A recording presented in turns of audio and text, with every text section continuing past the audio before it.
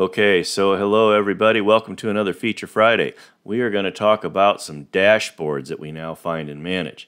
And the first thing you're going to ask is, well, what do you mean dashboards? You mean start centers? No, I mean dashboards. There's two new ones in Manage to talk about.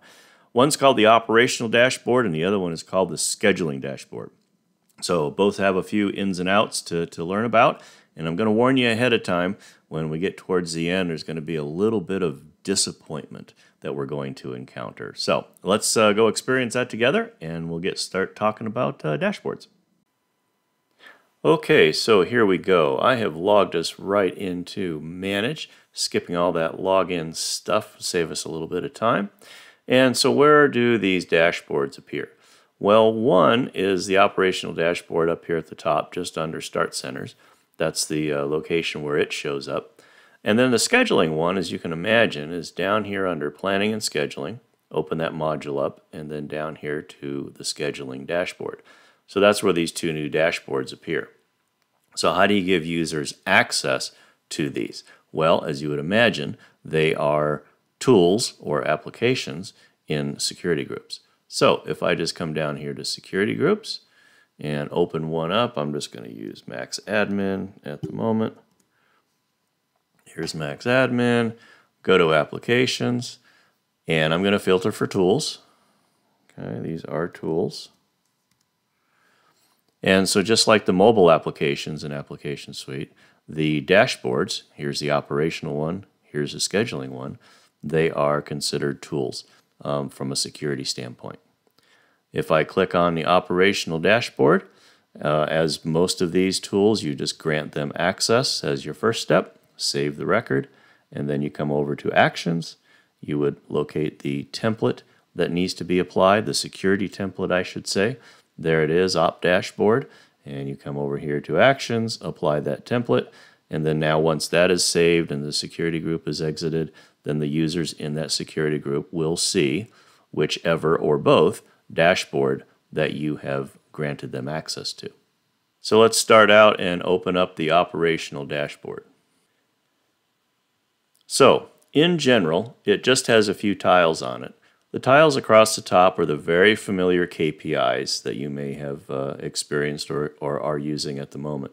There's also a far right-hand side, there is a refresh. As you can imagine, as things change, if this has been on the screen for a while, you probably want to refresh it. Certainly for the KPI tiles, if you come over here to the three dots, you're able to jump into either the KPI Manager or the KPI Viewer.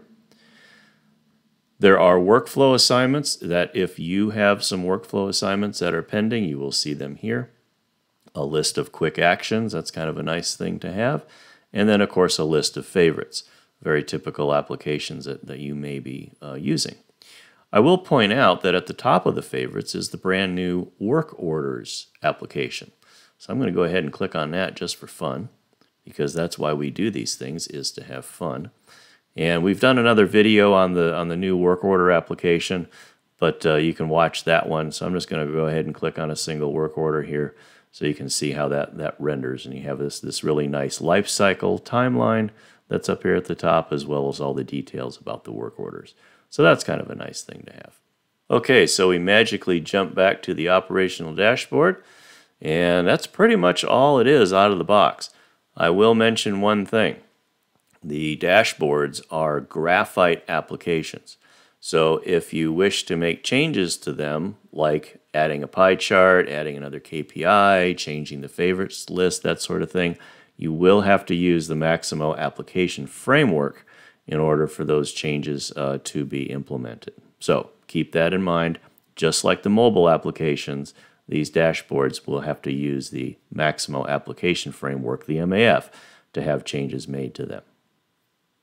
Okay, so let's go to the scheduler now. So under Planning and Scheduling, go down to the Scheduling dashboard, allow it to open, and the first thing you'll notice is that there's really no data here. There's nothing to look at, and there's a reason for that. I do want to point out a couple of things here first. One is way over here on the right-hand side is you have these two choices, these two queries, if you will, to bring up your list of schedules. Since this is a graphite application, it is using the MX API object structures to retrieve data. So there are saved queries on those object structures. And if you have a different definition of my schedules that you wish to use, then you'll have to update those queries on those object structures. Moving on, since I have no schedules on my list, I'm a little confused because I do have schedules in this system. So I would come here to add schedules to see what's going on there, and it jumps me over into the graphical scheduling application. I'm going to go ahead and refresh my screen here so that I do get my list of schedules. And then I'm going to pick a particular schedule here to start understanding why I don't have a full list of schedules over there within the dashboard. So the first thing I'll notice is certainly here's my status. It's an approved schedule. It all looks good. I don't see any issues there. But right smack here in the middle of the screen, there is a switch that says, oh, is this thing dashboard ready? And I would, try to click on it and get all frustrated with it and say, well, what's going on here? Well, then I may further come over here to the left-hand side, look under Actions, and say, I need to prepare the schedule for the dashboard. So let me do that. I click on that and I get an error message. And it says, oh, I have to have some kind of optimization thing installed in order for my schedule to be worthy of being shown out on the dashboard.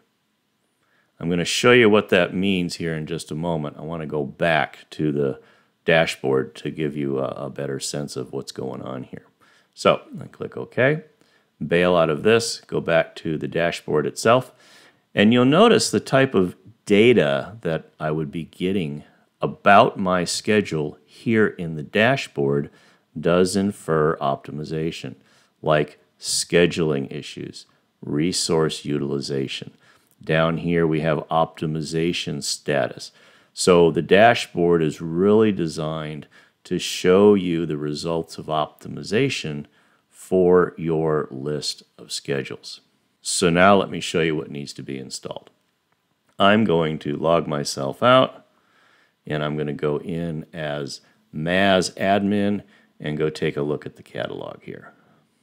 Okay, so here I am in as MAS admin. I come to the upper right corner, go to administration. I'm going to go to the catalog, and I'm going to go to add-ons, and down here I will see the optimizer. And so that's what needs to be installed in the application suite environment in order for that functionality I just showed you to work. I'm going to click on the optimizer. And if you want to know more about it, what it does, certainly there's the About tab over here. You can also jump out to the documentation and such. But I wanted to point out just kind of finally here that the optimizer is a little costly when it comes to app points. So make sure you work with your account rep to decide what these costs might be to actually implement the optimizer. Okay? But from here, an administrator would be able to then come down to the lower right corner here and actually begin the deployment and the activation process for that. So that's what you need to have your schedules show up in the scheduling dashboard. Okay, so you bummed out maybe a little bit. Not too bad. Point is that there's some new functionality in Manage, particularly these dashboards. Do keep in mind if you want to make refinements to them, of course, that has to be done through the application framework that exists. And you'll have to look at the link here down in the description for these other videos that we have done about that. So anyway, hope that was helpful. Maybe something that you could take advantage of in the future. And we'll see you next Friday, and enjoy your weekend.